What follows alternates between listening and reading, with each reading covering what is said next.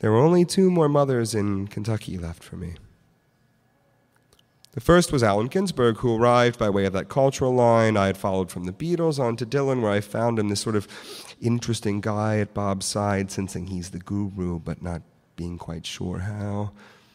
Already invested in what I took to be the outlaw canon, Allen was skeleton key, giving not only his art, poetics clear and DIY articulation, and 2, the queer and factuality, modernity, its cosmopolitan glory, experimental and demanding, no more fealty to its aspect than what could be accessed for our survival, and the suddenness of vision and of pleasure.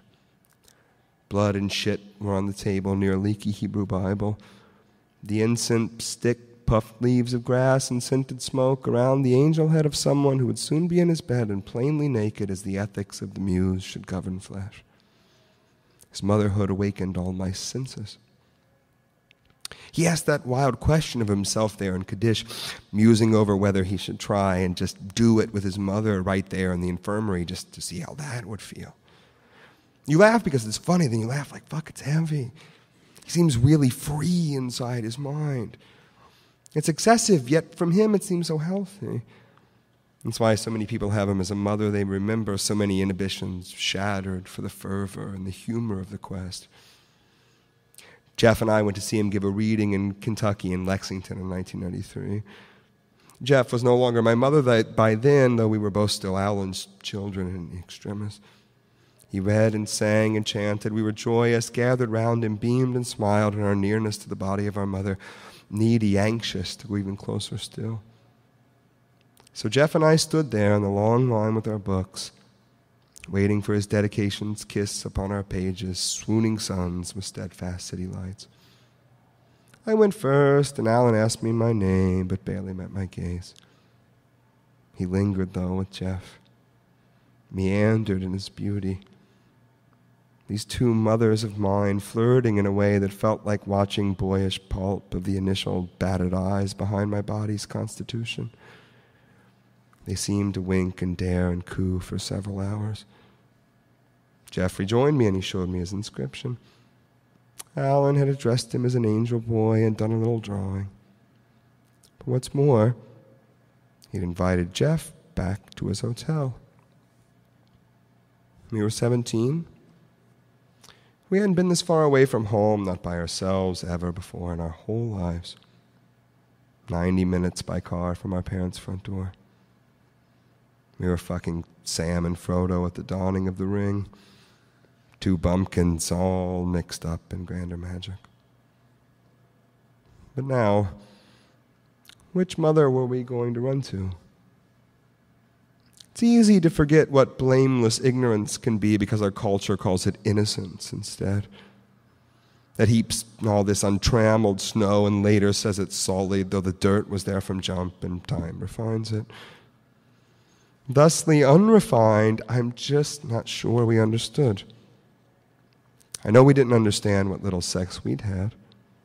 Our bodies are the bodies of our lovers. Young women lost in their way too, though smarter. All we knew was hard-sold dude lore sold through locker room and porn. Big titties or whatever, baseball diamond of erotic Pilgrim's Progress. But we believed good-heartedness would certify desire in eternity. The plebiscite of seekers was the carnival of night, the orgy of fait accompli. Now one of our moms maybe wanted to fuck. She was making good on bodied promise. Here was the gift in the flesh. We were incandescent with the truth of her and shared her honor there between us. Precious drug. First, let me say we just went home.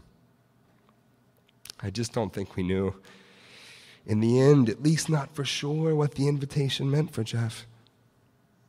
And if he'd gone to find out, then where was I supposed to go? All we did, we had to do together. Mom's response to Jeff's allure had made it true as cosmic fact. So we departed with our intuition written in the stars. We needed nothing else for our fond adventure equation. But now, I think it's a shame. We did it wrong. Jeff should have offered up his pretty body to our mother. We should have offered her one body, ours. Because us having two of them was a waste of healthy matter. What I should have done was gone and donated my organs, then poured my excess ooze inside of Jeff. Hold your nose and open up, you fucking corpse my heart's obsessed with. Then made my way as slime into the wombless space where I began as embryo of who I was that day. Then he could have carried me in utero to Alan, and whatever mother wanted would be his. Maybe lots of soulful talk for hours of suspense, and then to be joined in soft, passionate kisses, tingling caresses, dissolutions of the flesh at heights, mysteries, pleasures, trembling heavens, nerves made crushed velvet of pre-cum and spit, pillows then, and slumbers, and a cigarette to meet our raptured soreness in the dawn.